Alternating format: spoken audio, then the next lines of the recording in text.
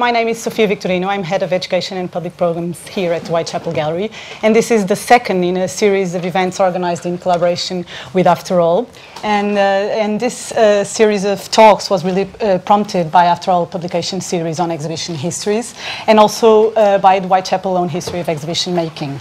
And of course, together with our common desire to create a context in which to expand on these conversations. So the aim of each talk is to look at and in a way contextualize a number of exhibitions through personal accounts of curators that played a crucial role in defining the field. So it is, of course, my great pleasure to introduce this evening Lucy Lippard, a key figure in shaping the landscape of exhibition making, art criticism, publishing over the past decades, as you all know, both as a writer, a political activist, a feminist, and a curator, and I would say whose work has profoundly influenced huge generation of younger artists and curators. Lucy Lippard will be in conversation with another Lucy, Lucy Steeds. Lucy Steeds is editor at Afterall exhibition at Afterall and has worked extensively on the book From Conceptualism to Feminism. Lucy Lippard's number shows. And they will be focusing on three main exhibitions as a starting point for a broader discussion on art production, distribution, and reception. The first one, or the first two ones, are from the number shows, the Seattle Art Museum Pavilion in '69 and the Vancouver Art Gallery in 1970, and on a more recent one entitled Weather Report, Art and Climate Change at the Boulder Museum in Colorado. So this will be like the starting point for a broader discussion. On a brief biographical note, I would just like to mention that in the 1960s, Lucy Lippard began contributing to publications such as Art International and later Art Forum. In '66, she organized Eccentric Abstraction at the Fishback Gallery in New York, and this was, I guess, her first curatorial project. And she'll talk more about the first one in a while. In 1968, she co-authored with John Chandler the seminal article, The Dematerialization of Art, published in Art International. And I think it's important to mention that in '69, which is the year of the first number shows, Lucy Lippard was involved in founding the Art Workers Coalition in New York. And in 1976, she was also involved in creating Printed Matter. In terms of her trajectory, I think it's also very interesting to mention her early involvement with MoMA, right after graduating, working in the library, and later on through her writings published in several of the MoMA catalogs. Lucy, as you know, has written extensively over the years, and her books include essays in art criticism. I will not mention all of them, but feminist essays on women's art, The Lure of the Local, On the Beaten Track, and Down Country, the Tono of the Galisteo Basin, which is one of the most recent ones. And this year you've probably heard of the exhibition that the Brooklyn Museum has organized, which basically drew on Lucy Lippard's book, 6 Years. And it was called the show Materializing 6 Years, Lucy Lippard and the Emergence of Conceptual Art. And in a way, it addressed the impact of her book using its context to create the structure and framework of the exhibition, bringing together the artists that she featured as well in that book. Now, Lucy Steeds, she is, as I mentioned, the Afterall Exhibition Histories editor, and she co-leads the exhibition studies pathway of the Master of Research in Art at Central St. Martin's. She is also the lead author of the latest book in the Afterall series, which offers a reappraisal of the 1989 Paris exhibition Magicien de la Terre. And Lucy has also background in exhibition making, having worked for 6 years in Arnolfini in Bristol, and she holds a doctoral degree in cultural studies from Goldsmiths. So the conversation will last about 15 minutes. Then we'll open up to the floor for questions. We prepared some things. So. Yes, you'll lead the way, but I would just like to remind you that, as in a way this event also celebrates the publication, Lucy very kindly agreed to be signing some copies at the end of the conversation in the cafe. So I'd like briefly to thank Lucy Steeds, Pablo Lafuente, Louise, Lynn Elgard from Afterall, and Nicholas Sim from the Whitechapel Gallery for all their enormous efforts in organizing this event. And of course, I would like to express my enormous thanks to Lucy Lippard to accept sharing her experience with us today. Thank you very much. Thank you.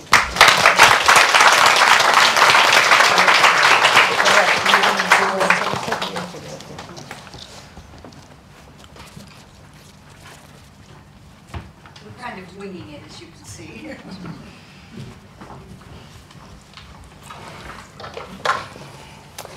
Now, I'm afraid I have prepared a few words, and I've also scripted them, only because Lucy Lippard is so beautifully careful with words. I was too intimidated to wing it completely at the start.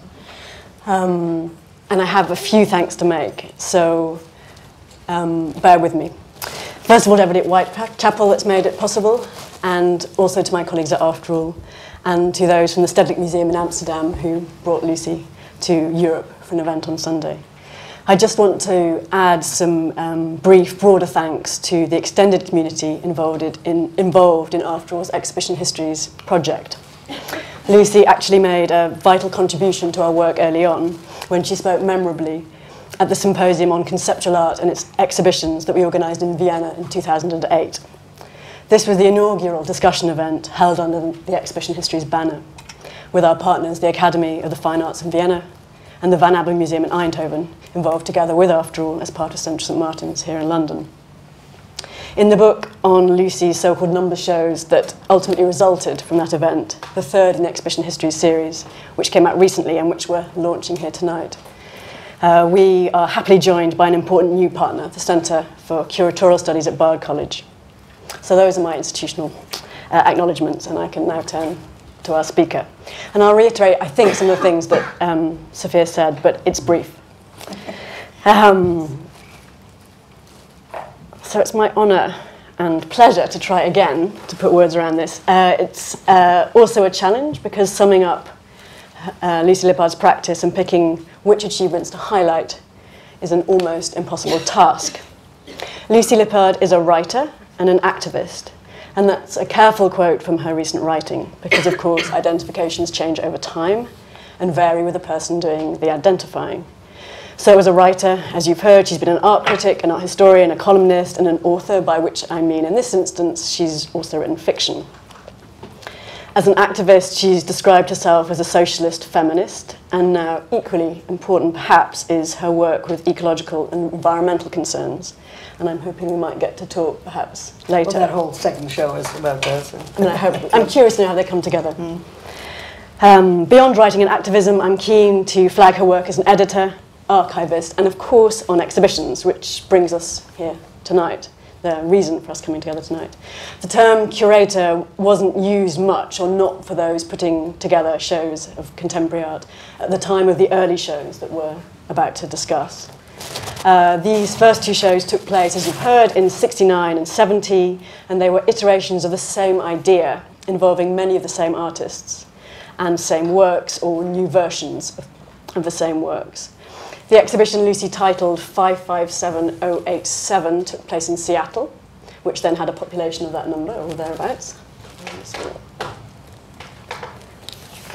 And this was reworked the following year in the larger city of Vancouver with the title 955,000, so almost double the potential local audience.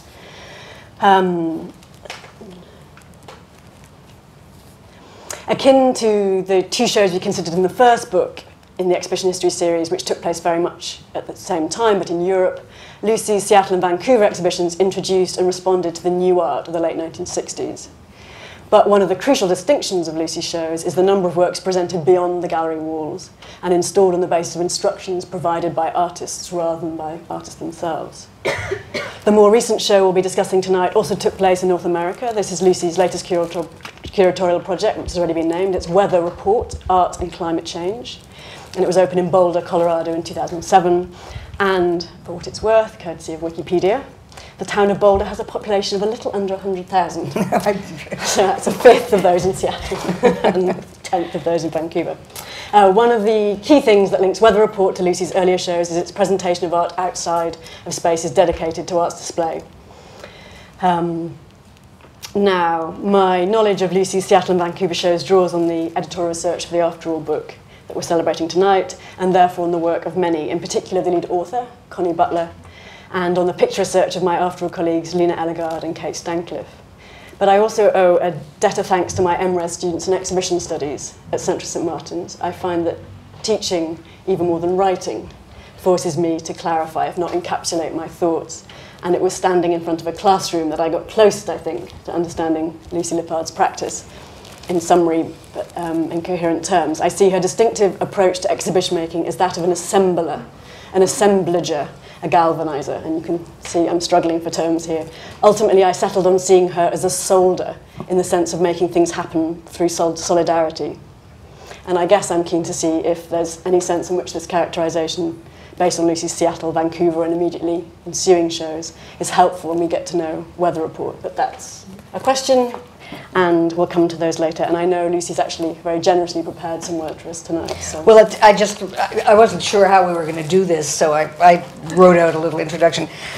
I'm really much better reading my stuff than I am talking, so I will just... So this is the Lucy show. Lucy show. And thanks very much to Afterall and Whitechapel for doing this. Sounds like it's going to be fun. And we decided, Lucy and I, by email, before having met, that we were going to talk about the off-site works in both shows, in the early shows and now, because that's really been I'm as interested in that as anything that was indoors. And I should repeat yet again that I don't see myself as a curator. I know this is not the moment to do that, but I've had no museum training, in my sort of hands-off, hands-on, white gloves off approach. It tends to horrify museum personnel and professionals, which is why I'm much better off working with artists working beyond the institution. The sort of seat of the pants approach worked well for the first of these number shows, which we've been mentioning, in Seattle and Vancouver. And the recent exhibition was, I also had actually almost more works outside than inside. I'm not sure when museum shows, and I'd love if there's some historian in the audience who knows this, when museum shows began to show works not only in the sculpture garden or right around the museum, but like off into the city and all over the place, as we did in 557-087 and 955-000. I've finally learned to say those again. These may have been the first ones to like send works way out, and they may not have, whatever. I've spent years trying to escape the art world and being dragged back into it by various political concerns, and I'm devoted to the possibilities of temporary public art, which I think can create audiences for art, new audiences for art, and new places where art can be effective. And some of this work is subversive public art, not obviously art.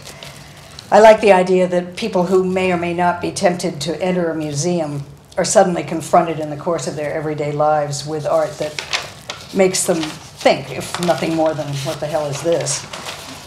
My favorite pieces make people think about their geographic place, their place in society, and perhaps how the local relates to the global. But even when art isn't recognizable as such, it tempers lived experience. My favorite quote on this is, I use this all the time, is by Fluxus artist Robert Filliou, who said, "Art is what makes life more interesting than art." So there's no reason to exaggerate the elusive power of art. Artists can't change the world alone, but with good allies and hard work, they can collaborate with life itself. Working with and between other disciplines and audiences, and given the chance to be seriously considered outside the rather narrow world of art, I think artists can offer visual jolts and subtle nudges and ask peculiar questions to familiarity itself. And they can provide models for new approaches, asking questions without knowing the answers.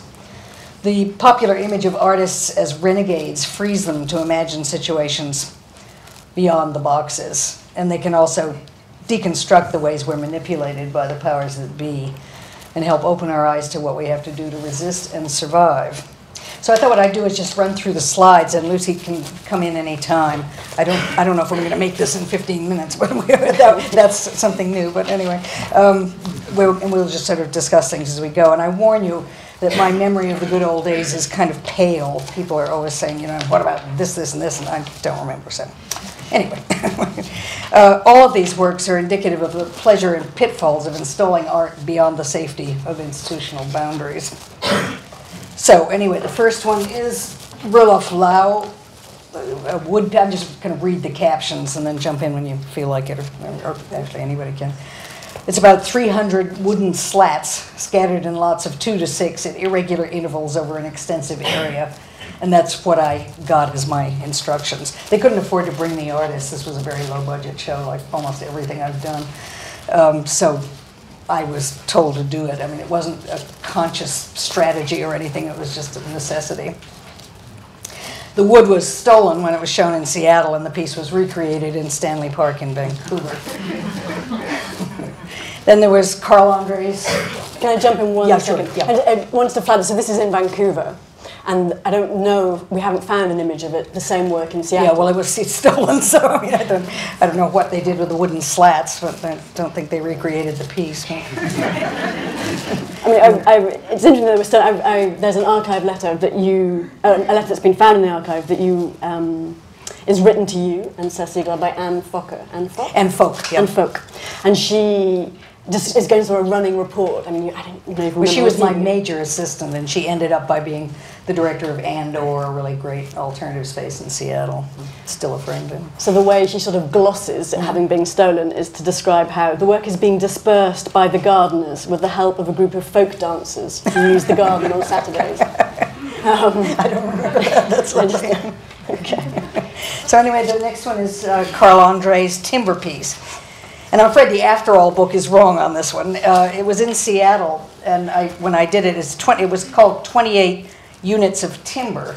And timber to me meant timber like a log falling down, so I just figured it. So I went to a great deal of trouble to get the Weyerhaeuser Timber Company, who actually are related to artists and have a huge art collection and so on, to get raw timber. Made a very beautiful piece that went over the cusp of a hill. And when Carl saw it, he said, "That's not my piece, that's your piece," because it was supposed to be cut lumber, which, I mean, I should have figured that out, but anyway. And the drawing on the card is pretty accurate, so I don't know what I was thinking. So this is the catalogue card by the artist. And it was 28 logs, end to end, over the cusp of a hill. So anyway, and anything on that? I mean, I was just going to briefly add that some of the work towards the book identified the sort of figures in these photographs. So we're looking here at the Ian Baxter in the foreground, who was another artist. Leah Pagonis and Chris Dikiakos, if there are any Canadians in the audience, are two artists from Vancouver. They were very young at the time. And he's a student at the University of British Columbia, so I'm interested in what... Well, the show was in two places. It was at UBC Student Union, sort of, and also at the Art Gallery of Ontario, some sort of offshoot of it, I think. So, anyway. And I think this photo was actually taken by Ian Wallace, who was teaching at UBC at the time. He was around. I don't remember where he was teaching. Yeah. I mean, one of the interesting things that's happened since the book came out is that the Vancouver Art Gallery has produced a microsite that has all their installation images ready to view online. So I'd encourage anybody interested in these images to look there. I didn't know that. We can look at it if we get there. But it's interesting that all their images are institution bound. So the very talk you're doing today is kind of... Because in those days, of course, we didn't take pictures. I mean, not everybody had a camera. We certainly didn't have cell phone cameras. So taking a picture was a big deal. And there's an awful lot of the shows I've done just totally undocumented at all. And my memory being what it is, they've vanished from history, which is probably not a bad idea. No, it's a bad idea. And the fact that this microsite replicates the idea that it's an inside show is, it's distressing. In fact, they mention a map. They say there's a map of the offsite. And we never found this map. This is what, Oh, really? Yeah, no, I'd love to have seen the map because some of them were very... Anyway, then there was Hans Hacke's Precipitation minus Evaporation piece. This is at UBC in Vancouver. Every day at noon, the balance between precipitation and evaporation were measured and recorded and marked on the clear acrylic pipe. And did you put in that? Yeah. And here's the log, sort of the students or whoever it was that was. So again, that image was Vancouver. Still no images of Seattle, but this is the chart from Seattle. So you can see the sort of shows working in parallel, developing. And the show did change quite a bit. I added people in Vancouver who were Canadian, and I just discovered, quote. This is Bill Bollinger's untitled contribution. It was a large log, another Weyerhaeuser contribution, floating in open water. It must have been anchored. I no longer remember, but it's along a beach in Vancouver with seabirds sitting on it. They were grateful. And the next one is Keith Arnott's mirror plug, which was, quote, a negative mirrors chamber on the lawn outside the Vancouver Art Gallery. Mirrors were a big deal, you know, of course, Bob Smithson thought he owned mirrors, and when other people worked with mirrors, he was very annoyed. And this is another mirror piece, Ingrid and Ian Baxter, Anything Company. Before we get to it, Lucy, do you mind if I take you back? One quick thing on the on that, simply because again we're in Vancouver here, but I gather from Connie's research that in Seattle this was installed in the backyard of a local collector and patron. So this is Anne Gerber. Yes, who I was staying with during this whole thing. Okay. Yeah. Who was actually the person who got this whole show going. She was very annoyed at the sort of Greenbergian. She was an older woman who was a collector, but a wonderful character. And she was annoyed at the Greenbergian kind of cast of the Contemporary Art Society or whatever put this on.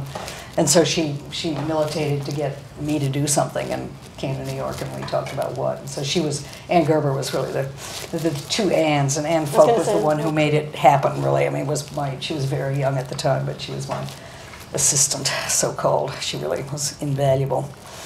So anyway, then there was that's the Netco thing. It's VSI formula number 5. VSI was visual sensitivity information. And here we're in Seattle, actually. So this is one image that's from the first show. And I think there was a photographic element inside the exhibition. I mean, there may have been. So I think in the middle, that's what we're looking at. But where everybody's quite hazy about what. But there were some pieces that made the connection, and Lucy can tell us more about I was going to do the inside-outside thing. Did I put, what's the next one?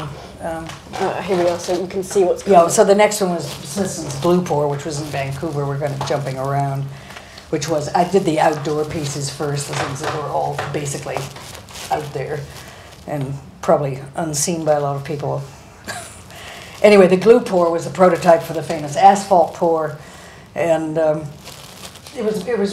go to the next one. I think I put a color one on. Yeah, it was really gorgeous, gloppy stuff of it. So.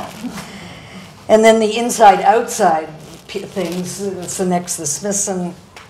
This was another one of these things where Smithson wanted 400 square snapshots of Seattle horizons, and Seattle is full of hills. You don't get Seattle horizons, so I just drove madly around leaning out the window with my brownie or whatever it was. And they were supposed to be empty. Smithson asked for empty, plain, vacant, surd, common, ordinary, blank, dull, and level, which was virtually impossible in Seattle. So this is what came out of there. I don't think it made too much difference what they were anyway. So this is in Seattle. So this is one of the works that changed, but it's interesting because this actually changes between I should have the put two. this. Well, I'm going inside outside, but this was before the Glue Pour. But it's interesting. And Smithson was in Vancouver, but not in Seattle. That was the reason that I did it. But I'm curious to know how you respond to Connie's interpretation that the sort of move for Smithson from this inside piece at Seattle outside to make Glue Pour was kind of significant in his practice. I don't think so by then. I mean, 69, he was already pretty much, the site and on-site stuff was already happening, sort of. But you know, it was there, and that was definitely main part of his work. Yeah. It's just, I guess it's nice to see it sort of encapsulated within exhibitions. Maybe, I don't know. And then Danielle Buren. This is one quick naughty thing.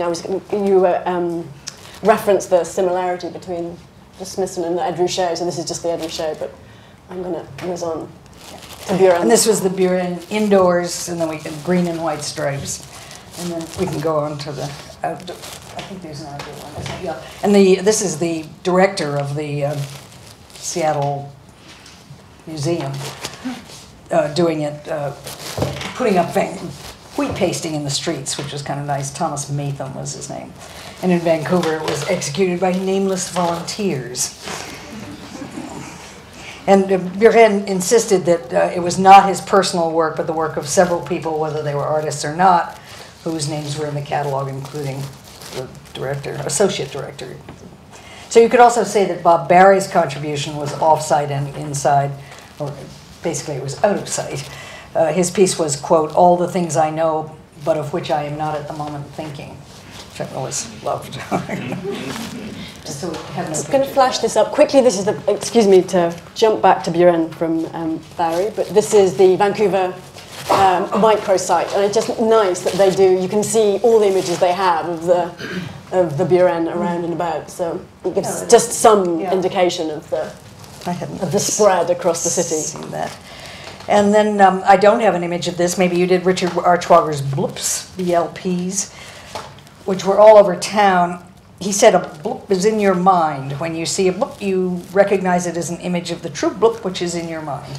It's sort of fun to see these guys. Saw the Kurt Schwitter's show at the Tate this afternoon, and with all those wonderful Ur Sonata things. I mean, And one of these bloops lasted 30 years in Seattle in an underpass and was still there when Anne Folk looked last time, like which last summer or something. So that's pretty good. I mean, that's for temporary art.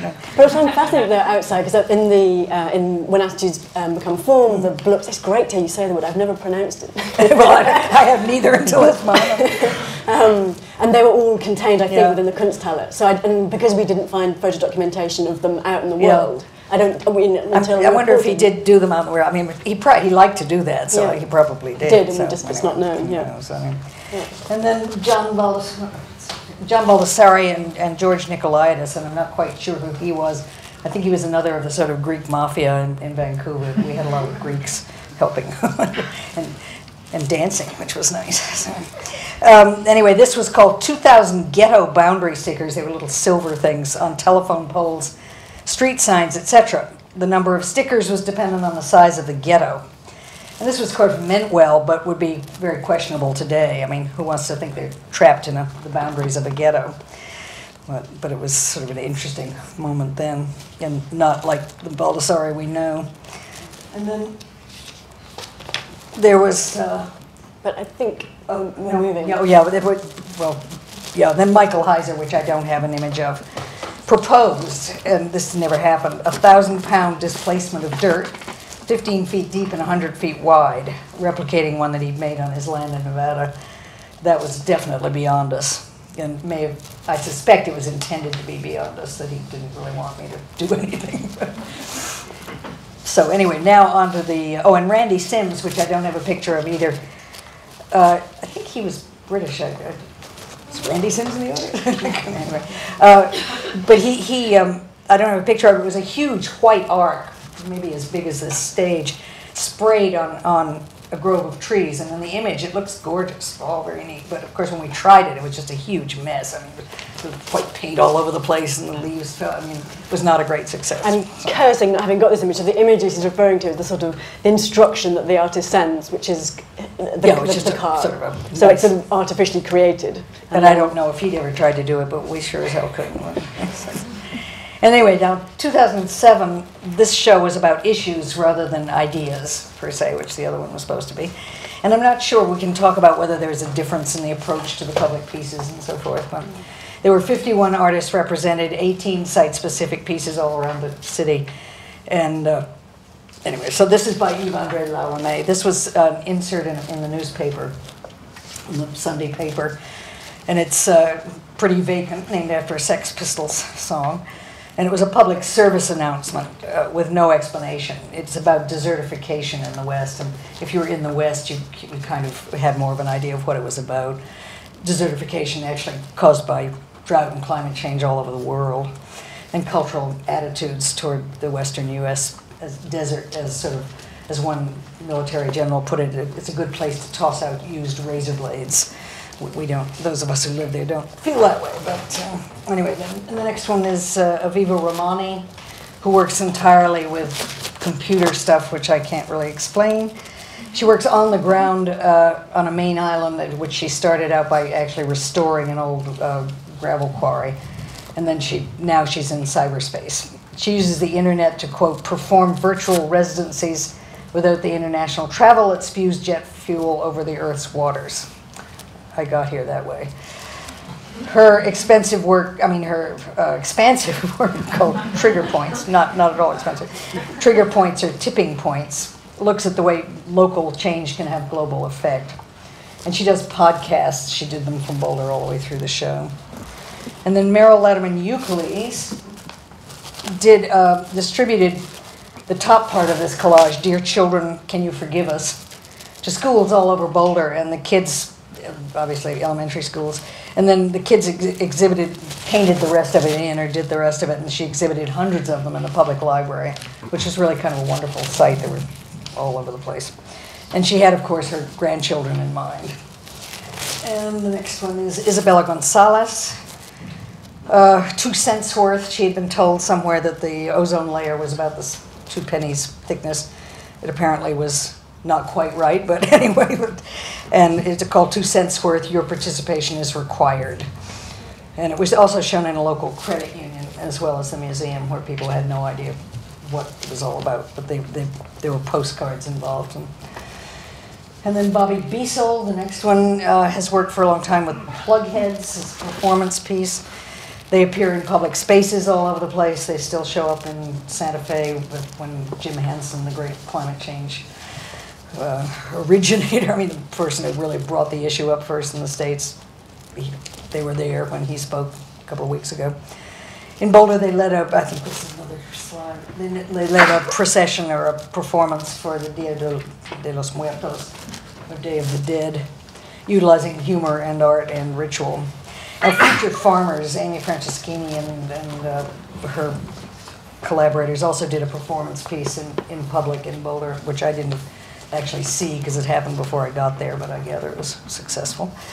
And then Brian Collier did the pica alarm.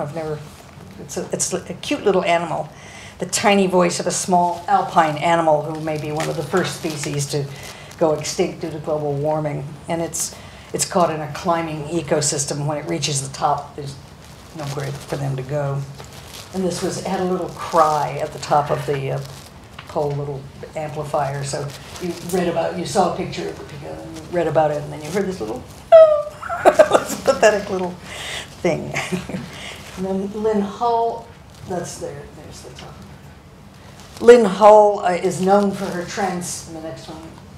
trans-species art. She's worked by making habitats for wildlife, and there's this wildlife sign, and the next one she also installed these cooler choice stickers all over the place, where a choice is indicated, bikes or buses instead of cars, changing light bulbs and so forth.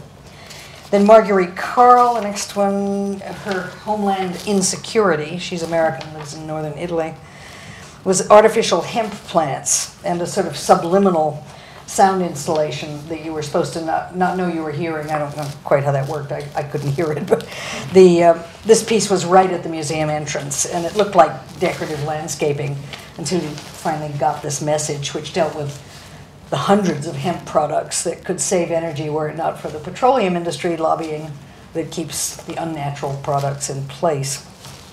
Then Sherry Wiggins did, this was a big, probably almost as big as the screen or as big as the slide, installed in parks. They were little sort of mini exhibitions in parks, and they called carbon portraits. And they were the narratives from local and famous, that is Julia Roberts, famous individuals interviewed about their carbon footprint. People were interviewed to find out exactly probably how much carbon they used per day. And this is one poster we're looking at? And this is one of them, right. Yep. This is one, and then there were several of them. Then Jane McMahon, the next one. This was a very complicated piece. She built a shelter in a park along Boulder Creek for Arapahoe Glacier. What goes around comes around. And the Arapahoe Glacier is the main source of water for Boulder. And this chunk of ice was made of glacier water from the creek, but it was on life support. So ironically, it was kept frozen by solar panels. The piece underlined the necessity of both human and technological intervention to maintain the health of the planet. And then Mary Miss, this is almost Mary Miss, and I think, oh, sorry, what did I do with Greg? Oh, Janet Koenig and Greg Scholette. This is called Cannibal Tech. And it offered, is there another one of this? Is there one after that? No, never mind, go back to that. There was something, go ahead and back to the next, yeah. They were mounted on a very ugly pile of old discarded computers covered with plastic. I mean, it was really an eyesore. And then this beautiful poster was part of it. It offered this intentionally ugly sculpture and a striking graphic about carbon emissions from computers and how they affect the human body, which means we're all rotting or something. And Jane, let's see, Jane I did. And then Mary Miss. I think this was the most effective piece. I use this all the time to show what you can do in terms of sort of broad communication. It was called Connect the Dots. And it mapped the high water hazards and history of Boulder Creek. And it marked with paint can covered size, they were paint can covers, blue dots all around town of the level of the potential floods due to climate change. And it was in a high school, and it was along a creek, and it was in streets, and people came to sort of realize what they were seeing. And then there were just too many, they were very distinctive and very simple, and it worked. The next one, I'm just going to run through these. This was Chrissy Orr. She worked with a hydrologist to make this watershed map of local stones. This is Basha Erland. She did a long-time project called Gathering of Waters, which she's done in various states. I think she did one in England as well, working with hydrologists along Boulder Creek. Well, I should say that one of the ideas of this show was to have artists working with scientists, which doesn't always work, but in this case, a woman named Marta Kern, who runs an eco group in Boulder, made me do this show. I mean, she's an old friend, and I didn't want to do a show, and she made me. And I was really glad she did, because it was fun. But anyway, the idea was Boulder is full of scientific institutions, national labs for atmospheric research and so forth, and so there was a lovely reservoir of scientists to work with, and the artists could choose. And a lot of them still work with some of these people. Anyway, the next one was Christine Smock. She's a very funky artist. This was Our Lady of Transformation and Renewable Energy. Each thing is made of scrap rebar and recycled materials. This was the most monumental piece, and it was at the National Center for Atmospheric Research by Melanie Walker and George Peters, called Coal Warm Memorial, sitting on the grounds, as I said, of the research center. And it's a wind sculpture grounded in lumps of coal that created a tunnel of sound and light, proposing the replacement, obviously, of dirty fossil fuels with wind power. And there were a number of other, next one, I guess, a number of other really impressive site-specific projects that had already taken place elsewhere that I just documented in the sort of front of the show. One of which was this one, Rapid Response. This was done in 1999, a long time before the show.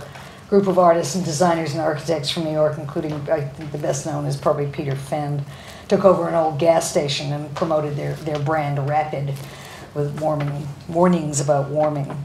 And others who were just documented were Britain's Kate Farewell, Pierre Hugues, Javier Cortada, Marietta Potrick, Shai Zakai, you can tell her from all over the place, Joel Sternfeld, Buster Simpson, Andrea Poli, Natasha Mayers, Patrick Merrill, Inigo Manglano Ovalle, Learning Site, Agnes Dennis, Center for Land Use Interpretation, Precipice Alliance, and so forth. Anyway, and then there was all the stuff, of course, in the museum itself.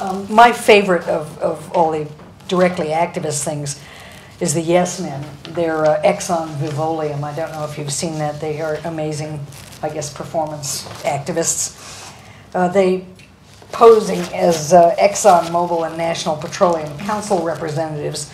They spoke at Canada's largest oil conference, touting the virtues of Vivoleum, which was a way to commemorate those dying from climate change by making candles energy from their corpses. You had all these businessmen listen to this, yeah? And then the candles were held out, and they thought they were burning human fuel. I mean, it was kind of extraordinary. The Yes Men are so good that they just get these people to do this. So this outrageous proposal was only gradually recognized as, quote, art, or a hoax by the attendees. They solemnly lit their candles.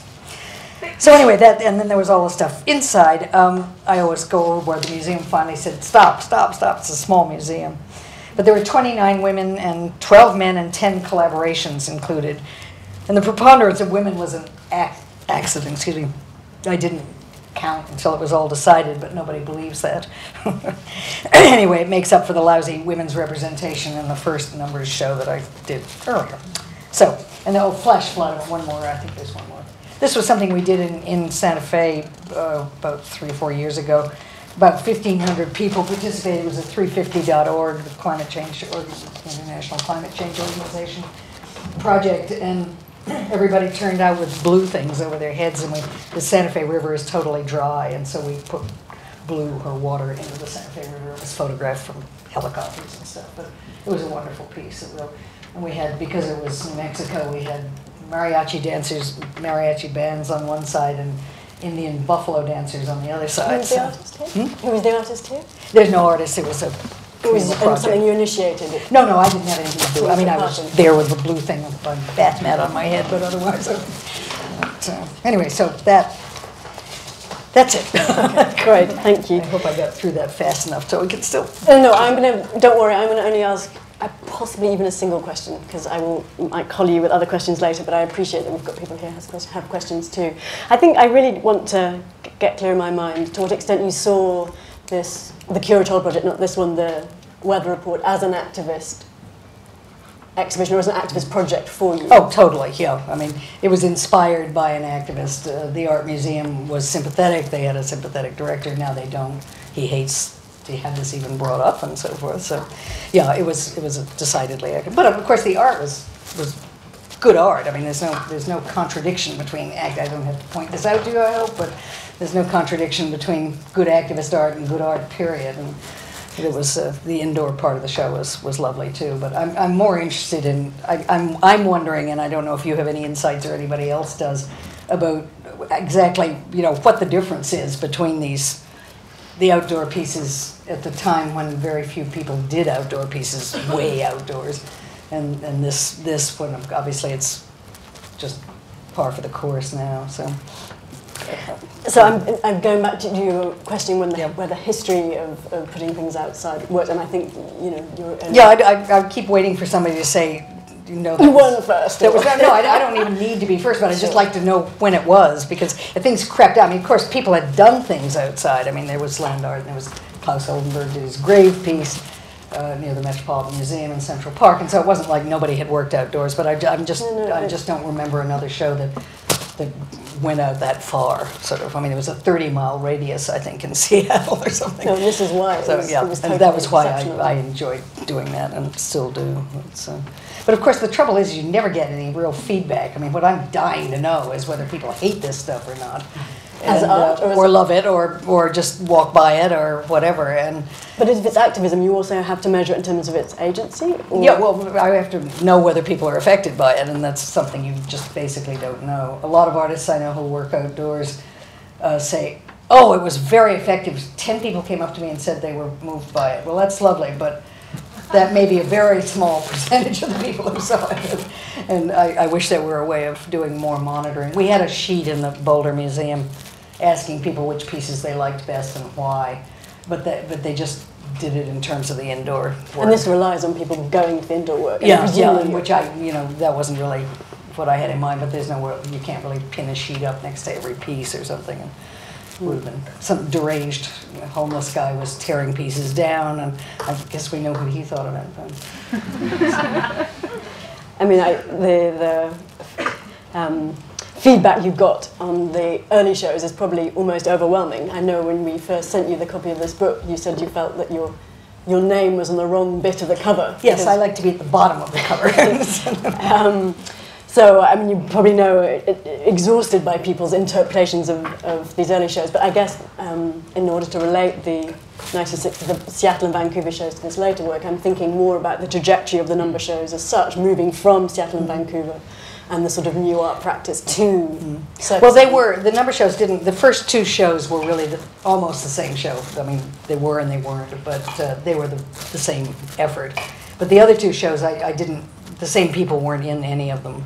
The other two show, one in Buenos Aires, which was people I sort of found out about after these shows had gone down, and then the women's one in Circa 7400, which actually went all over the place. And here activism comes to the fore, just to the extent that women are... came here. I mean, but the other shows didn't travel. I mean, it would have, except for Vancouver, which had already... I mean, Anne Folk and her boyfriend took the whole Seattle show over in a minivan. It looks like a huge show and everything, but they took it over the border and they had to persuade them it was art. They said, there's rope and glue and I mean, just a bunch of junk back there. And they said, no, this is an art exhibition and so on. But that couldn't be done any other. I mean, you could have done the whole thing I didn't make a big deal out of this instruction thing, which other people have been making a big deal out of, but I mean, as I say, it was necessity more than anything, but I guess we could have done a show completely that had to be built at in the place. I wouldn't have had to be there, nobody would have had to be there, just say, make these pieces. I don't think that ever quite got done. If it did, let me know. But I mean, if anybody else did that. But this whole instruction thing was kind of fun for a while. And then it got old. I mean, it made the exhibition in Buenos Aires possible, in the extent that you weren't there. Well, but those were all artist pieces. That wasn't really. I mean, the artists just sent pieces mostly. I don't think that was outdoors at all. I'm not sure. The photographs we have in the book are internal again, but we don't know. Yeah. I don't think there was anything there. Okay. Right, one final question for me before I open it to the floor. I just want to ask about the extent to which you're committed or interested in the word exhibition as such, as opposed to, for instance, project or curatorial project or just project. So, but I don't, as I say, I do not see myself as a curator. It's something that every now and then something seems to want to be done, or I want to do it, or whatever. But when I say I've curated, I say in my biography that I've curated over 50 exhibitions. That's true, but that includes things in union halls, things in women's bathrooms. I mean, it's. I think only 3 have been in museums at all. Well, there was one in Cleveland or someplace, but 3 or 4 in museums. But for the most part, they've been very alternative kind of exhibitions. Which is, I wonder whether project allows it to be more alternative, even in the absence of the word curatorial as the preface. So, I don't care, but I just since I'm basically a writer, I don't want to be boxed into sort of a curatorial. Yeah, understood. Yeah, sure. All right, I'm going to open up the floor. Who wants to start with questions? Yeah.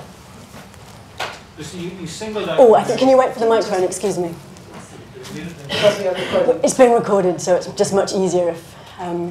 It's being recorded, and then I get to look at it and decide if I made a fool out of myself, and then we won't send it out if it Can we have 2? Lucy, you singled out the Mary Miss pieces as a work you thought was very effective, and I would suggest that that's perhaps because it was quite a beautiful piece. Yes, exactly. Which is not something you could say about a lot of the other works. In fact, the first one, where the timber got stolen, I would suggest perhaps the people who stole it actually thought they found it and didn't even recognise this as an artwork at all. Yeah. And I think, can you say something about the importance of aesthetics in art making? I mean, I think if something is beautiful, even if it's the terrible beauty that Yeats talked about, it still helps to grab people's attention. And with the Mary Miss, I'm sure a lot of people thought these are wonderful, these blue dots, and then it's quite a shock when they realise the sinister implication of those blue dots. And she worked very hard. I mean, in a funny way, she probably could have put them anywhere because they were so beautiful. She was in her blue period. I mean, Mary she does lots of public projects, and she did a park in Santa Fe, which I had a lot to do with.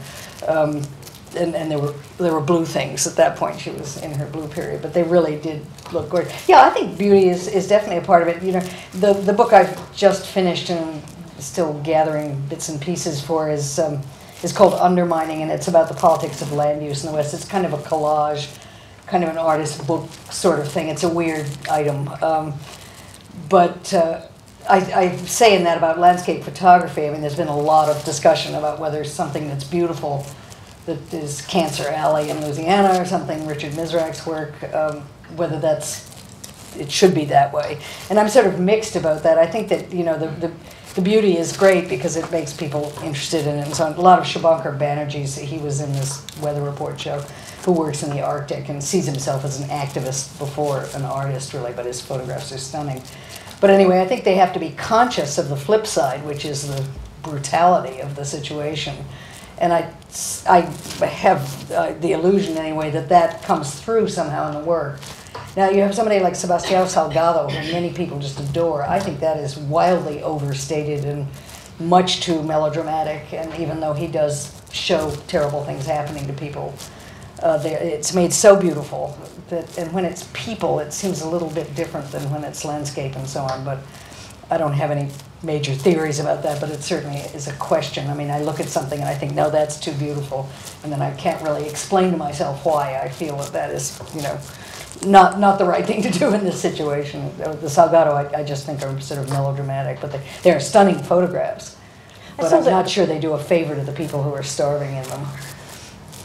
I was just going to say quickly, the piece is also very effective because it's totally distributed across the city, and it's the fact that it does that. It works through being dispersed. What? Which bit? The mist. Mist, yeah. I mean, it was in 5 It's responding sites very specifically to Yeah. And it was hydrologically, I mean, Mary is very accurate, and so it was hydrologically completely correct. I mean, she worked with hydrologists and so on. So and I don't know if people, they read about this in the paper and stuff, so they would have some idea that she knew what she was doing and not just popping up blue things around. But I mean, I think beauty is very important, and sometimes ugliness is very important. I mean, it really just depends on what you're doing. I mean, they could be blips, right? Only they have this. Yeah, they could be blips. Only they have a whole issue as well. Another question.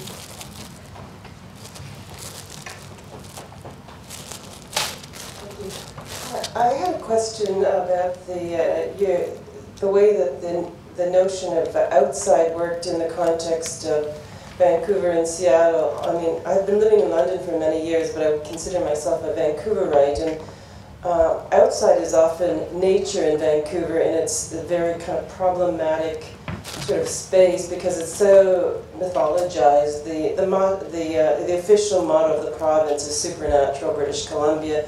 So things just aren't outside, they're in this kind of like entrenched mythological nature, and Seattle's quite similar. So I guess I wondered, to what extent does the specific outsides of those particular West Coast cities actually factor into these exhibitions in some way? Well, actually, Boulder is the same kind of place. It's in the foothills of the Rockies. It's gorgeous. It's hiking. It's funny because, I mean, I wanted these things in the city. I mean, they were, in Vancouver, they were in parks. I mean, in Boulder, they were in parks, too, but they were tended to be city parks rather than anything else. But I wrote a whole diatribe a few years ago there's a very wonderful land art course, Land Art in the West course at the University of New Mexico, and another one that used to be in Texas, now it's in Lubbock, the Texas Tech. But anyway, they take young artists out for 6 weeks camping and going to outdoor sites. And at first it was just sort of land art, and then it finally became more about land use and more natural sites, unnatural sites, as well as art sites and so forth. But I wrote this thing saying I live in a rural place and I look out at mountains. And I started trying to think about what kind of art I'd like to see in my village. It's a village of 250 people, so it's not large, it's very rural, and the nature is paramount, sort of. It's New Mexico's a little brown buildings, not too much eyesore stuff, but and I realized I didn't want to see any public art in my village at all. We do have some water tanks that wouldn't be a bad idea if I had an idea for somebody to do something on the water tanks that would be more interesting than the football team, which we don't have anyway. So, but then I realized it was getting into a whole hassle about who did that. I mean, this guy or that woman or whatever, and so it just got to be too much. But I must say I prefer my nature. I like things that are that you come upon suddenly. I mean, there was a guy named Zane Fisher in Santa Fe who's now a writer primarily, but he did something where we have these gullies, these arroyos, red ditches basically through the landscape that are not, water rarely goes through them. And he did a bookshelf in one of them, so just cut out a shelf in one and they're just books. So you're walking along the arroyo and all of a sudden there's a small bookshelf. Now, that I find very provocative and interesting. And they're still, I mean, I think they finally washed away in a flash flood, but they lasted quite a while and the books got kind of rotten looking and it got more and more interesting in a funny way. So I like that kind of thing, temporary. It probably wasn't environmentally damaging when it did wash away, just a few books. And it was a funny juxtaposition of nature and culture. But I mean, there's a sculptor in my village who shall be nameless who wants to do big things around, and that's the last thing this place needs for my money. So I like little subtle comments sort of in the landscape rather than great huge things. I mean, the great huge things are fine in cities. You referred to plunk art. Is that your Yeah, expression? that's my expression. Plop art is what it was called because it's pop art. And I called it plunk and left it there. But it's a question. I mean, I think it's a question that artists are really responsible for. I mean, like Michael Heiser is making a gully. He's made a giant gully where in the West where drought and erosion are terrible problems. And interestingly, his city complex, that's double negative, but his city complex is a huge thing, is donated, the earth is donated by Anaconda, which is a mining company. But they've been taking off a mountain, they've been destroying a mountain, and they give him the debris after they've gotten the copper out of it. And I love that. I'm not as fond of his work as I could be, but so that just the sort of double destruction aspect of that is kind of fascinating. But people can make a great case for it being important work. So. Yes. I think it's really amazing, like, to bring back this memory also on, like, of an ars povera, like that art is not just about like money, like that is put into the object. And I think it's very critical today teaching art students when they pay so much high tuition fees, and so everything becomes so much about value and less about the activity and the action and the activism. I think it's really great. I just want to bring in, and I don't know exactly in which year and if it's accurate because you were asking, but the Gutai group did very early on activism in the outside.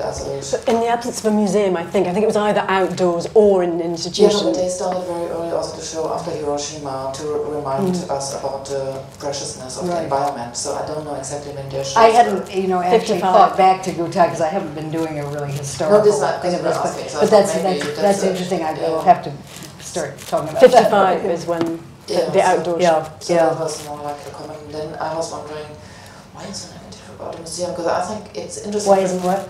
So skeptical about a museum and curators, because I think, for example, like here, the This Is Tomorrow show that took place in the Whitechapel in '56, like when the independent group brought other stuff from the outside into the museum to discuss it right here, to change the notion of what's possible in a museum, I think are equal important movement. I think art can take place everywhere and have a meaning. Well, I'm sort of a populist. I mean, it's not a word I use anymore because it's become a sort of right-wing territory, but I like the idea of art sort of hitting people up outside. I mean, I have nothing against museums, and I think there have been some fascinating museum shows and so forth. But I do think that the institutions tend to sort of infantilize artists who are always on the edge of adolescence in the first place. I mean, it's kind of the role of the artist in society. And the sort of patriarchal and matriarchal caretaker aspect. I mean, curator means taking care of. And artists are used to being taken care of, and I kind of wish they weren't quite as used to it.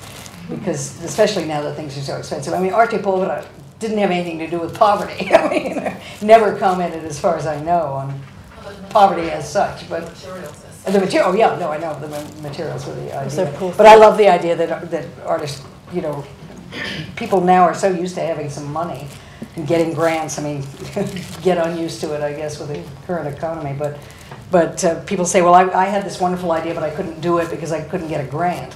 And that is not the way it used to be. The whole DIY movement, I think, is much more appropriate to these days and was then. I mean, we just did things. I wonder whether your publications and working with artists on the card catalogues, in a sense, as an exhibition site in itself, and they enter the world in a public way. And Boekelong Studio International actually just you curated a section of this. Yeah, well, that was Seth Siegelab's idea. I mean, Seth was the sort of genius of conceptual art, the way he realized that you could go around the institutions. And of course, I mean, he had 4 artists that he sort of worked with for a few years in New York, and they were Lawrence Winger, Doug Hubler, Robert Barry, and Joseph Kassuth.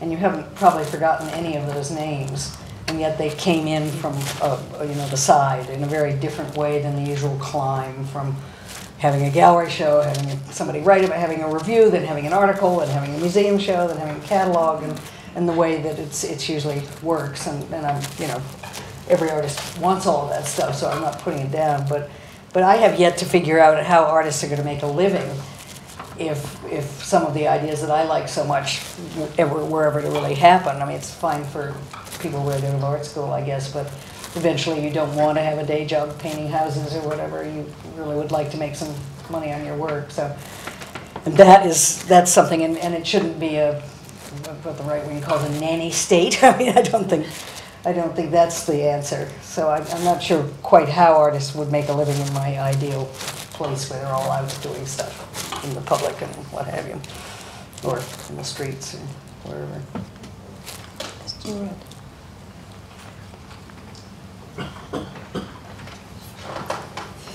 And of course, there's some work that only makes sense in museums. Absolutely nothing against that. I mean, there's some really provocative, activist kind of work that can be inside museums. So, but it's just my interest is more in the outside.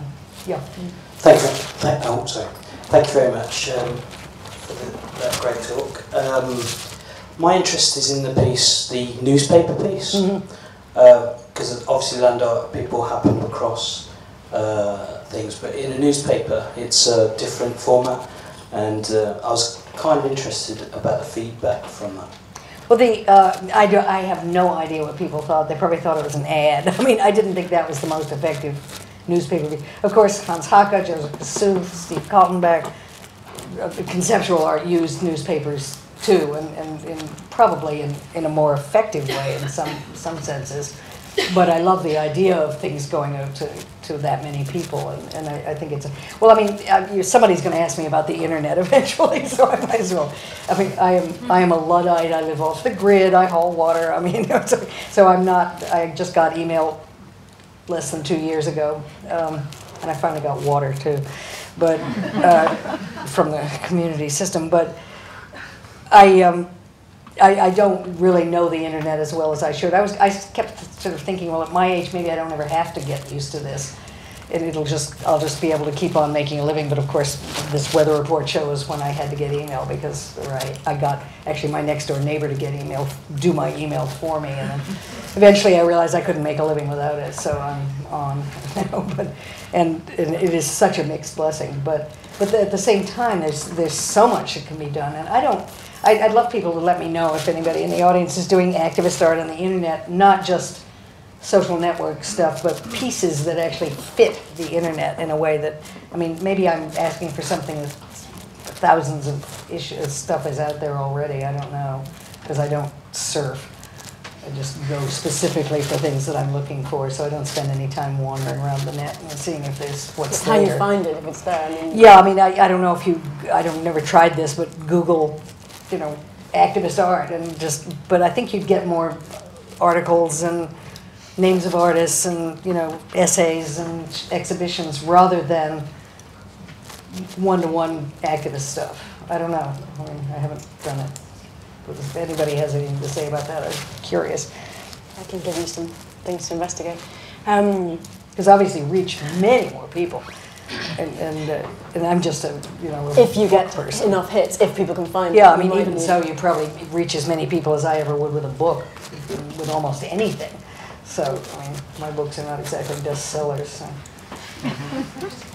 Okay, quick question about really what you think the role of art is in the debate around climate change, and what role it actually has in changing opinions, because you had this sort of melting polar bear type stuff from the Copenhagen conference, but also the blue dot piece, which I thought was incredibly effective. And I was wondering if you had any thoughts about how art can actually sort of affect people. Well, I thought a lot about that. I mean, Shabakar Banerjee, I mean, one way is for photographers to go places, and he went to the Arctic with Chukchi Sea and made some extraordinary photographs of what was going on out there. I had no idea, I didn't even know where it was, not to mention, but he went broke doing this, because he had to hire planes and guides and so forth and so on, but he's going so.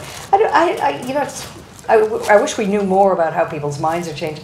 Probably the advertising business knows more about it than any of us do. There's a film out now called No, about the Chilean referendum on Pinochet that showed how they were going to do the usual lefty thing and I mean, I've only seen the trailer, but I sort of know the story. And then they decide, no, they'll do an advertising campaign, vote no. And it worked, and it's the trailer makes wonderful. I mean, somebody opens his mouth on television, stick out his tongue, and no turned up in all kinds of different places. And that was taking the advertising, strategies and using it. And the yes men, in a funny way, are taking corporate strategies. And I don't know how they keep getting away with this. I mean, they keep going to these conferences. They dress very differently each time. They get interviewed on BBC. I mean, it's extraordinary what they can. And then then somebody finally says, "Are you really from Halliburton or whatever?" And they sort of smile. Yes, we are. And sooner or later, the cops come and whisk them away or whatever. But that's sort of an advertising or a corporate strategy. So I think probably. The real question is, how do you enter people's lived experience? How do you get in there without their noticing you're in there in a funny way, get into your head? And Lord knows advertising has done that very beautifully for a long time now. But I don't think artists should just be doing advertising strategies, but it's these funny little jolts that art can do from one side or another, or just asking questions that aren't the usual questions. Even in a newspaper. I mean, but I don't know how in the U.S. climate change, nobody's doing anything about it, including our president, who finally mentioned the word in his State of the Union thing. But it's a really hard sell, climate change, because nobody really wants to think that far ahead. My mantra is long-term thinking is in short supply.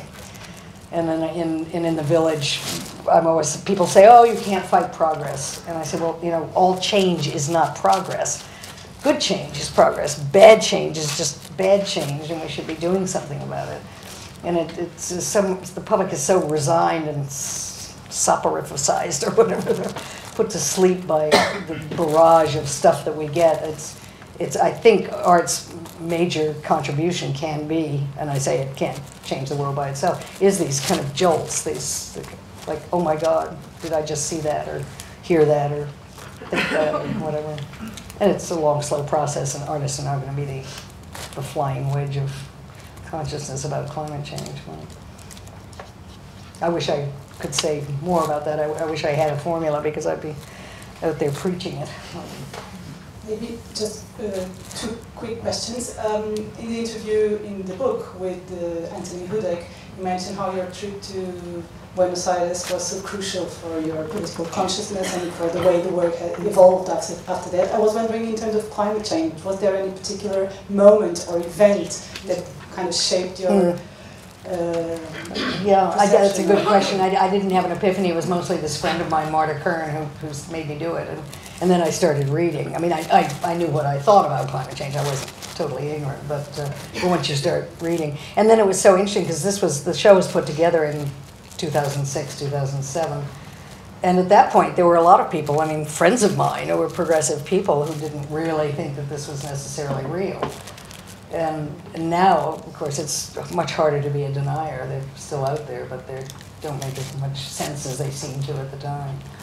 Of course, nobody really knows what's happening, but since it's happening so much faster than we realized, than we thought it would, it is turning a lot of heads finally. But nobody's doing anything about it. It's just kind of incredible. Okay. The other quick question is, going back to the institution and the institutional framework, how did you relate to the materializing 6 years at the Brooklyn Museum? I was very curious to know more about that. Like framing your book within the context of an exhibition and an institution. It was very odd. The curators were wonderful, Catherine Morris and Vincent Bonin, but they just called and said, "Do you want to do this?" And I said, "Nah, I don't think so." And then they said, "Well, could we do it?" And I thought, well, who am I to? They can do what they want to do.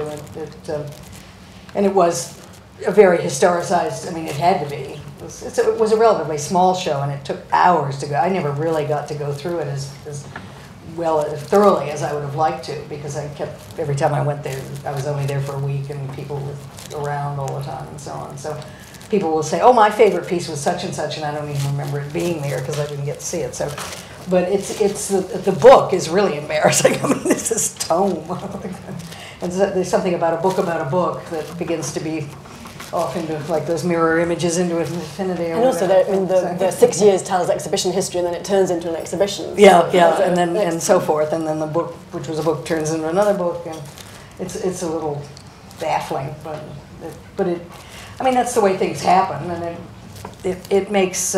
I'm glad to see it getting the attention. I mean, I'm glad to see the work getting the attention, because I think a lot of people, conceptual art has, this sort of framework. People think they know what it is, but it really was a million different things. And if it helped people understand the diversity of that, it wasn't a movement, it was just stuff happening. I mean, how incredibly diverse it was. Not, of course, culturally diverse, because that was another thing. You used your preface there, I think, to make an interesting point about the socially engaged art becoming acceptable, but political art not being. I mean, that sort of having been left behind in a sense, and maybe with a show like Weather Report, there's a drive within you to sort of create the... Well, there are a lot of... Weather Report was not the first climate change show in the world. I mean, Cape Farewell was doing its thing, and the Warhol Foundation did something, and Stephanie Smith in Chicago had done a show called Beyond Green, which was really a major show thinking about this and so on. This was the first one. Well, anyway, that wasn't the first to do much.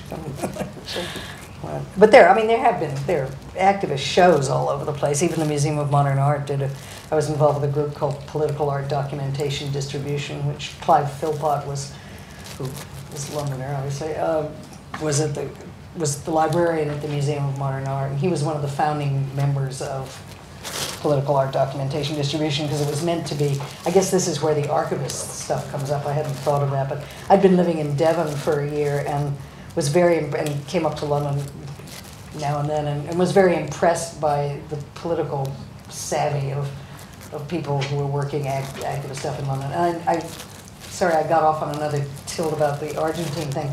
I mean, I was just very naive. I just hadn't heard artists. Argentina was important to me, and similarly, in a funny way, London.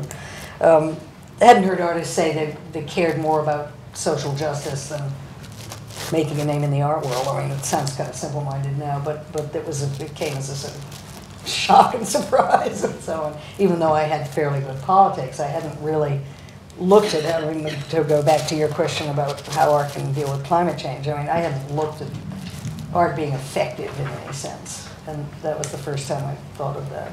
So anyway, when I came back from London, I thought, our political art is very naive. We should have an international archive of stuff that's been done around the world, socially engaged work. And so I started this archive, and I had called a meeting. I had a show called Some Other British Art, which was, I can't remember who all was in it, Rashida Ryan, Margaret, were you in it? I can't remember, Conrad. A bunch of British artists who I've gotten to know here, really activist artists. And I called a meeting and said we're going to start this archive. And I said very firmly, this is not going to be another artist group, because we just sort of, the Artworks Coalition had finally gone under. We were starting heresies and print matter and all this other stuff. So every time we sat down at the kitchen table at that point, something came out of it, and I was like, no, we're not going to have this again.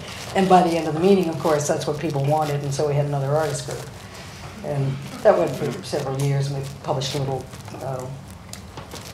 sort of magazine called Up Front.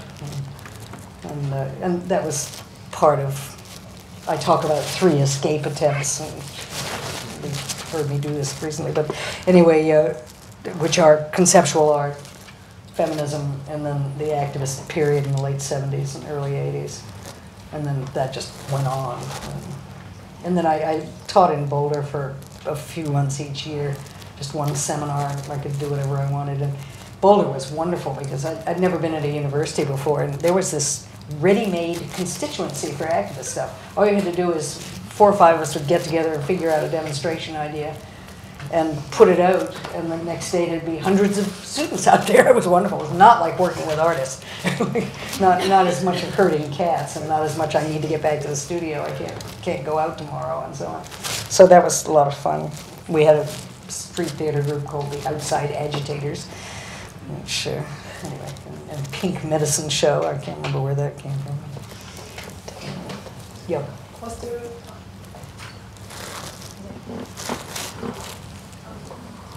I'm sorry. Oh, sorry. You're in the dark back there, and you're trying to see who. Yeah, of course. Pass it to you next. Yeah, I was interested to hear about any kind of moments of political change that you've sort of seen or felt part of at different points. And those moments, whether you felt more as an artist in those moments or as an activist in those moments or anywhere in between. And particularly in relation to this, you sort of said at the beginning this thing you felt dragged back into the art world, and we've talked about like inside and outside. And I'm kind of especially interested in this thing of being inside and outside the art world at the same time, and that in relation to political change.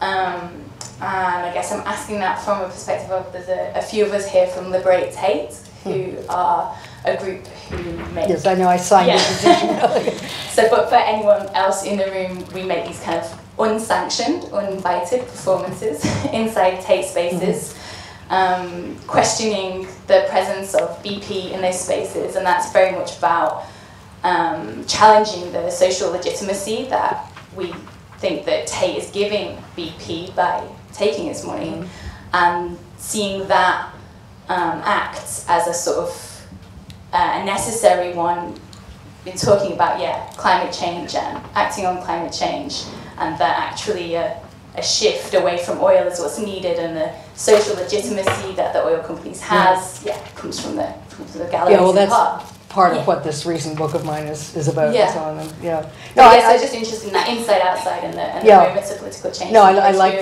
the things you did in there. We did Guerrilla Art Action Group used to go into the Museum of Modern Art. We did several actions inside the museum and the Whitney Museum. We did actions. My favorite one, which preceded Andrea Fraser's institutional critique, was when we went into the Whitney and during the women's protests and pretended all you had to do was get dressed decently and go in and have a couple of your friends stand around you, and they thought you were you'd start talking, and they just figure you're a docent, and so they start following along, and that was one of my favorite internal inside. And no documentation. And I mean, and the museum didn't. I mean, the guards didn't really care who was being a docent because groups come through all the time and so on. So we didn't get caught. We just sort of dispersed at a certain point. But yeah, I think that's a very important issue, and it does put the institutions in an awful bind. We went through this with Philip Morris in New York too. I mean, it's institutions need money, and these people have money, and they need whitewashing. So it's a system. I think sometimes I don't blame the actual personnel in the museums as much as the system. I mean, the fact remains we live in this system, and we all are complicit in it. There's nothing that any of us can do to get out of it. The walls are very high, but we can do as much. We can take responsibility for what goes on inside, and that's what I think the platform and Liberate Tate and so on have done very effectively. I mean, and there again, the Tate may or may not, and probably won't, be able to give up the money that BP gives them, but it certainly makes people think about stuff when they go in, like, oh, is that where this money is coming from, and so forth. And I think that is, if you could just make people think, that's really all it comes down to finally, that I really would like people to think more about what's going on around them and take responsibility for where they are and what they're doing. But I mean, I fly around talking about climate change. That's not a good idea, but I think there's one. Sorry, I think there's one final question. Do one more. Two, if you're brief. I guess what follows on from that is also an artist agency, and particularly this trend to collaborate with corporations, whether they be mining or science. And I'd like to know your thoughts on that. I don't know anybody personally who's collaborating with corporations with. I think there are many. Except, I mean, exhibition projects. I mean, once you go 2 steps down the line, a lot of artists are, because they're at these institutions. But one that comes to mind is the Artist Placement Group, as an example of an artist or artists going into an organisation with some level of independence. And not necessarily instigating change, but lifting the profile. Well, it was sort of infiltrating. I mean, I think which is kind of what the Yes Men do too. I mean, well, obviously APG was doing it on a completely different different level and everything. But yeah, that is. I thought you were talking about artists who take money directly from corporations. Oh no, so I'm more projects, working with. Yeah, working inside. Yeah, and there are various. I'm going to blank on names, which is an old age thing, but there are artists that we all know who've done stores and commercial enterprises as art, and, to sort of slide the knife in differently, and that's I love all of that stuff. I mean, again, it's really about making people think. So. Do you want to say something about it? Yeah. Well, just a brief comment. Just a quickie. Hi, Hi, Lucy. is it I'm Barbara? Yes. Hi. Fancy APG being mentioned. Lying below the parapet. But I'm interested in your notion of socially engaged art practice, which I think, and your attitude towards curating and going back into the museum and out, So I'd like to ask you about where did this phrase socially engaged art practice come from, and what are the component parts of it? Because I really. Frankly, I have no idea. You'd be more likely to know than I would. I mean, it's always been the term I've used when I want to be a little softer than saying, lefty art or radical or whatever. I mean, Well, I'm interested that you used it. But of course, I mean, but I think I brought it up actually, and it was a quote. It was in inverted commas. It was sorry to step in and paraphrase it, but I think what was the point has been made that the expression social engagement gets bandied around so much these days that we're actually, it's become. Yes, I agree, and political too. I mean, it was in the '80s. It started. I mean, we had our punk period after you did, and it was much more bourgeois in the United States than it was here. But it got to the point where a political art was considered just a picture of a gun, or a picture of a black face, or a picture of a woman being raped, God forbid, and so forth. I mean, but there was no actual engagement. I mean, because that really is the key in a way. I mean, there was social commentary in some very shallow way. And people were running around thinking they were doing political art. I mean, they just didn't have an idea in their head about what they were doing. They were just making these images. And that's, I think, the worst side of this notion about political art. I mean, I was interested because in the early 80s, late 70s, I was sort of educated about community arts. And also in London, that was another thing that I sort of picked up hearing in Australia, because the United States did not have a very major community arts movement, and how sophisticated and avant-garde and so on community arts could be.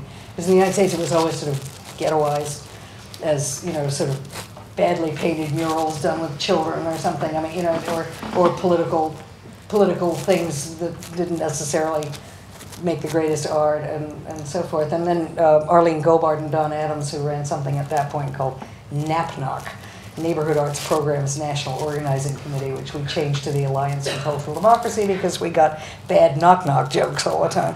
But they're brilliant, and Arlene still writes a great deal about, I hope her name is familiar to you, but she's wonderful on social, cultural policy. But I had, my working partner was Jerry Kearns as an artist, and we were out there food tasting and demonstrating and doing the general lefty stuff. And they came in and said, there's a much deeper movement of community involvement all over the country that you don't know a thing about. And they were absolutely right. I mean, it was more theater groups than anything else. But some of the model of Augusto Boal, who did things in railroad cars and started discussions. I love that idea too. I mean, it's an impromptu discussion, which turns out to be art. I suppose now flash things, flash mobs and so forth are kind of a takeoff on that. But these these were made to make people think again. And this is an artist actually that's involved in a show, Culture in Action, which is a show that took place in Chicago in '93 and was looking to sort of combine community art Mary Jane Jacobs thing. Yeah. And I'm flagging it because it's something we'll be looking at in a future book in the series. So. And then Suzanne Lacey's works, which I think is one of the, if you don't know Suzanne Lacey, you should, one of the more effective kinds of performance group, community, whatever you kind of things that she's been doing since the late 70s. And I also wanted to mention Greg Cholette's book, Dark Matter, in case you haven't seen it. It's Dark Matter, the art in the age of political enterprise or something like that, or political art in the age of enterprise. But it's got a lot of stuff that I'm totally out of touch with because I live in this rural community. I worked on watershed restoration and community planning, but of artist groups all around the world doing interesting things that are moving into the culture in different ways. And so, like Vulcan Closer, is it in Germany? Well, I'm going to move us on from your book recommendation to my own, which is, of course, the book that we are going to ask you to sign, just a few copies, if you don't mind. So I would urge you all to join us upstairs. Can I ask a question? Can I ask the question? I'm looking for guidance. I'm supposed to. Where are you? Very quick. Go, please. Thank you. I always associated your work instinctively with the word dematerialization, because it's one of the things that always I felt so close, because I always found there was a strange things happening.